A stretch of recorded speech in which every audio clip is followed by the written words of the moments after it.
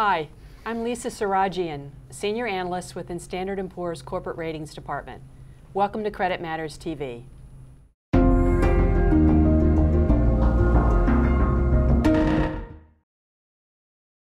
Standard & Poor's recently published a report that explores the impact we expect rising discount rates to have on the post-retirement benefits of chemical companies, or more specifically, the impact on the valuation of the liabilities related to those promised benefits.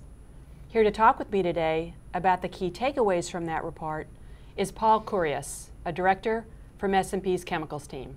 Paul, thanks for being here today. Good to be here, Lisa. Paul, walk us through the central message or theme of the report you just published. Sure.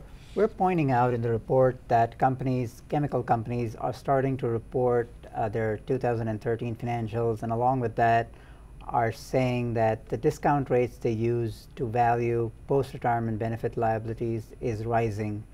What that is doing to the post-retirement liabilities is to shrink it down.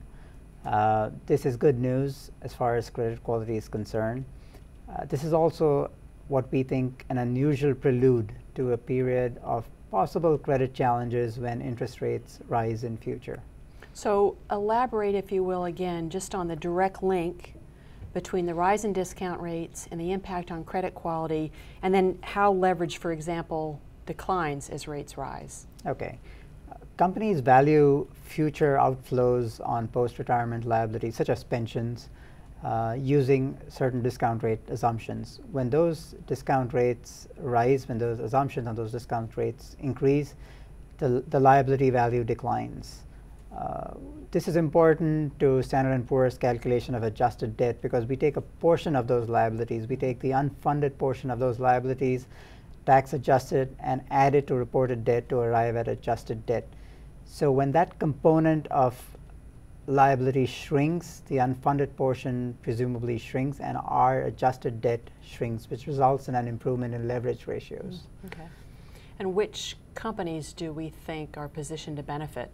We name several companies where we assume there'll be benefits to leverage, there'll be a reduction in leverage and benefits to credit quality. We point out companies that have a high ratio of unfunded post-retirement employee benefit liabilities to total adjusted debt. And we assume that these are the companies that stand to benefit more. Of course, our ratings involve more than just looking at leverage ratios and post-retirement benefits.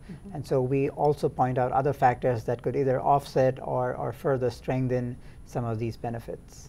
And are we viewing this as kind of a one-time impact on leverage? There is certainly an impact at year-end 2013 as companies are reporting their financials, but we assume that there's going to be a future increase in interest rates, and we therefore assume that this is not a one-time impact. There's going to be a future rise in discount rates and a future reduction in these liabilities. Okay, great. So for the details, people have to read your report. They do. Okay, Yes. Thanks, Paul. You're welcome. And thank you for joining us today. For a more in-depth analysis, please see Paul's commentary on rising discount rates and the impact on leverage levels for U.S. chemical companies. For S&P's Credit Matters TV, that's it for now.